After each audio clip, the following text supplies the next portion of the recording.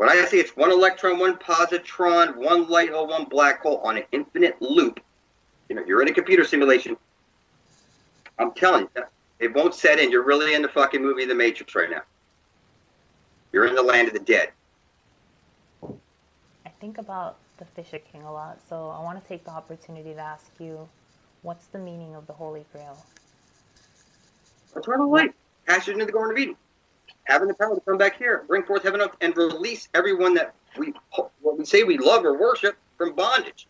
You know, how do you look at your children knowing that they're a bonded slave?